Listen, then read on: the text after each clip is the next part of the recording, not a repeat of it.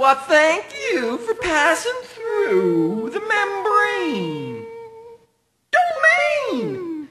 That's our domain name, membrane, membrane.com, where we're cultivating live extemporaneous food for thought at the KingArthur.com festival facilities. When it comes to a favorite fruit, there isn't a very good substitute for the tomato.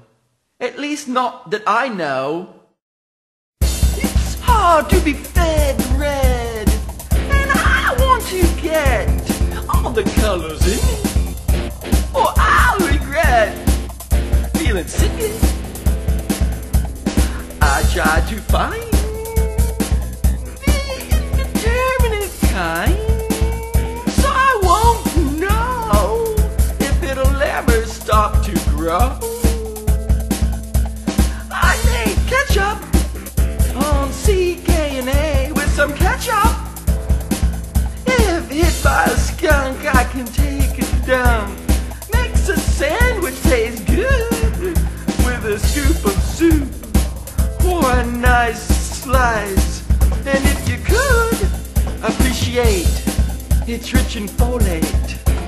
Quick, before it's too late, pass the plate until I get a vine to call mine. And I didn't know sundrop, Marlboro brown cherry, sweetie green grape, bicolor cherry, and sugar snow white make for a rainbow. What a sight! And very, very yummy in the tummy. I'll eat them like candy as I pick them fresh, feeling fine and dandy from the goodness. You say tomato, I say tomato, as long as we both know where to go for a favorite fruit, because there is no good substitute. So please protect me from those free radicals. They're such rascals, working destructively, showing no mercy. More of the antioxidant could help prevent a fatal accident. I think it's best if I ingest carotene like a bean. Yes, more retinol for all. You know what I mean? Let's catch up with ketchup.